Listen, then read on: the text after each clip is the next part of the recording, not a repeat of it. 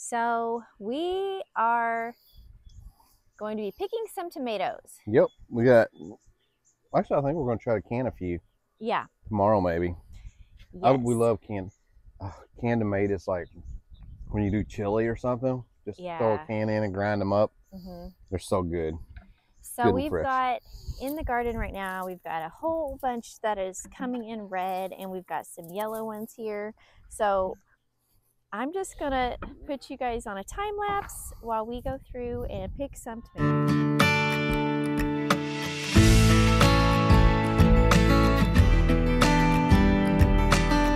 So we picked about a bucket of tomatoes, and we have, and those are just the red ones, and we have some yellow tomatoes that we are going to be picking too. I just want you guys to see the watermelons. Oh my gosh. Last year we had horrible luck. Our watermelons did not grow, and this year they are growing. Brian, how do you know when they're ready?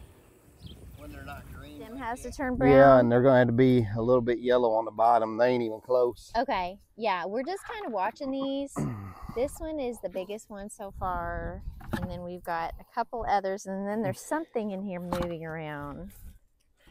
Your worst enemy with watermelon? Yes. Is kids. Or adult kids. Or adult kids. Because you guys every day keep asking, can we pick it? Are they ready? Are they ready? I'm like, do not pick it. Because if you pick it, you ain't going to be able to put it back on the vine. It will not be good. If you pick it too soon, it's not good.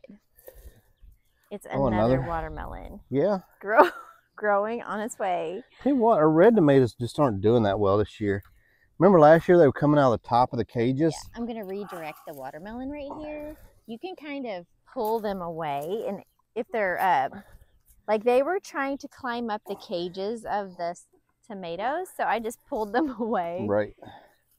I wonder if the tomatoes is from the splitting, you mean? Yeah, the splitting. I wonder if it has to do something with the rain. I don't know.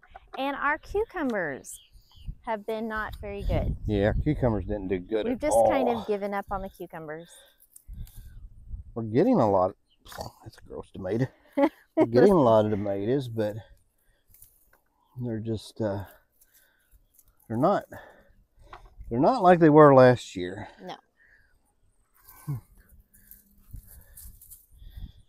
we're getting enough. We could probably can a few. That's it. Hi guys, welcome back to our video. Today we're going to be in the kitchen. We are going to be canning a bunch of tomatoes, and we are going to be using our digital pressure canner to show you how to do that. So hopefully you enjoy this video. First off, what I'm going to do is I'm going to boil some of the rings in some hot water. And when I say, I mean lids. So I'm going to boil about, we've got 2 canners going, or we will have 2 canners going. So I'm going to boil about 8 of these, and this will sanitize those. So we're gonna get that started. So I just wanna encourage you guys, as if you have one of these canners, make sure you check out the manual, because it will tell you the cook time on each thing. It'll tell you what you need to do, what you need to add to each vegetable, fruit, meat, whatever it is you're canning. This is extremely helpful resource as you're using these digital canners. This is not a sponsored video, but we have this particular canner in general, and so I just want to encourage you to use this manual before you start. Just do your research before you start any sort of canning or water bath. So now on each digital canner, you will see it says flashing pressure can. So I'm going to select that, and the cooking time for tomatoes is 25 minutes. So I'm actually going to adjust each one of them now to 25 minutes.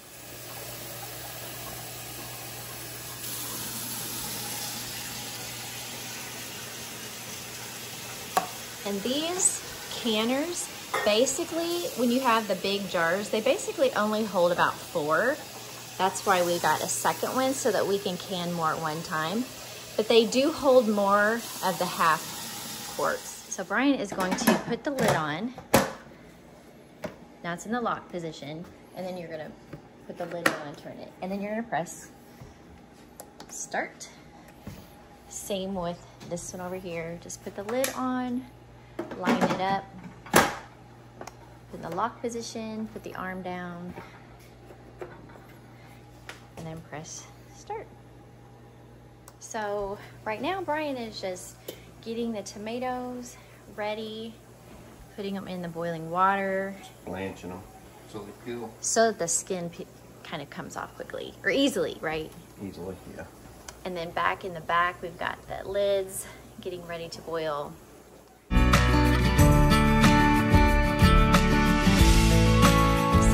how long did you put those, how long were they cooking? Not very long. About 3 or 4 minutes, maybe. And drop them in ice water. Put them in the ice water, and this, you can actually see like some of the skin. See how it's just coming right off, like that. Oh, I'm sorry. There he is. But the skin is it's really just coming right off, and that's what you're wanting to do. Right. And it just peels right away.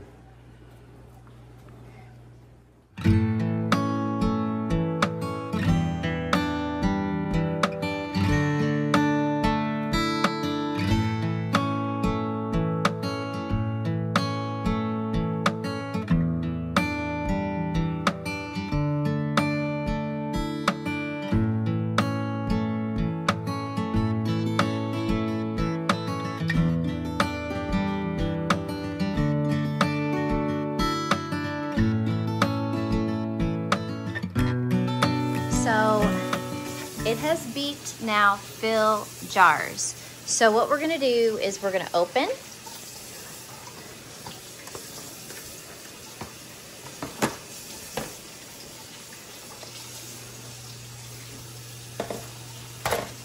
And we're gonna remove one jar at a time. I'm gonna leave this one still with the lid on. We're gonna remove one jar at a time, and then we're gonna start packing the jars. What we're gonna do is we've emptied the jar of the water. We're gonna add 2 tablespoons of lemon to each jar, and 1 teaspoon of salt. Ooh, this is always so hard to get out. And we use the canning salt. So now you can basically start packing your jars. Do you want to do this process? Because I know you keep it really good. Jars, and then I'll do this. What do I need to do? You want me to peel these? No, I need to get these water out of these jars so I can. No, you do one at a time. I know, but I'm about done with this one.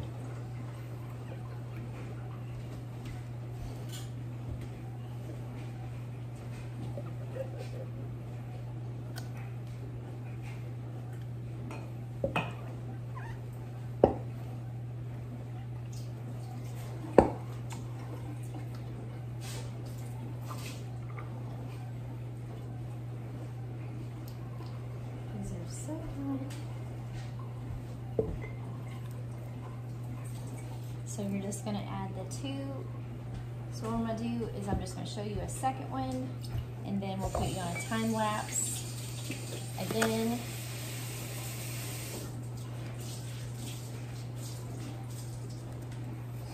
canning salt, and then we're gonna pack it. Is this what you're wiping the top off with, the vinegar? Yes, right here. Here's the vinegar.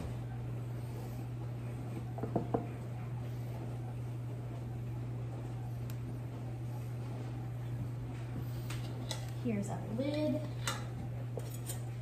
And they said that you just want to, just enough, because you want it to vent. Okay. Then it goes right back in. Here's the process again.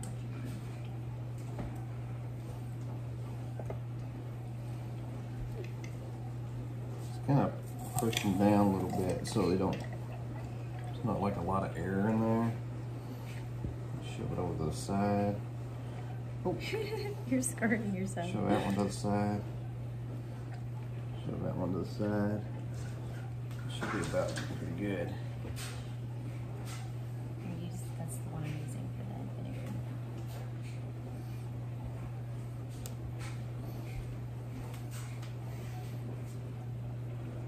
So we're all stuck together.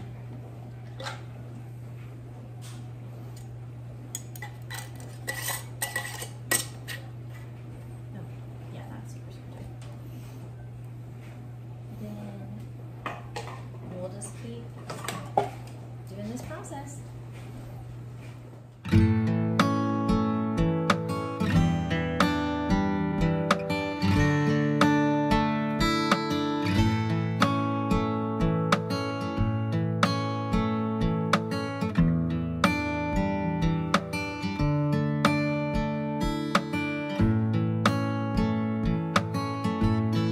Okay, so next we're gonna take the lid.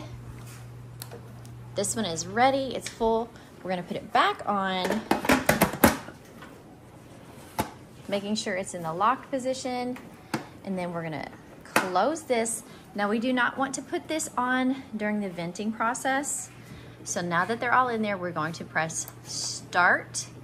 And while it says heating up, we're going to leave this off for right now. So here, Brian, we've got some yellow tomatoes that we're also getting ready to put into the second canner. It's ready for us.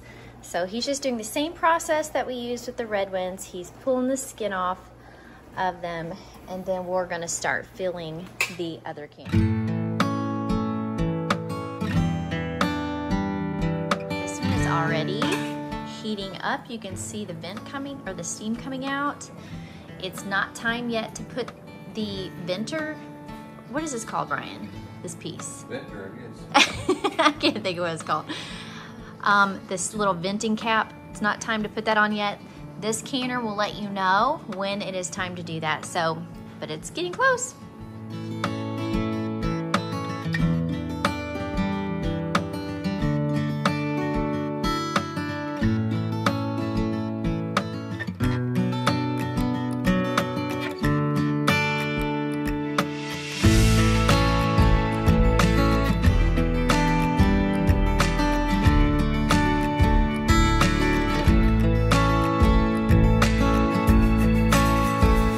So now it is beeping at me, time to can.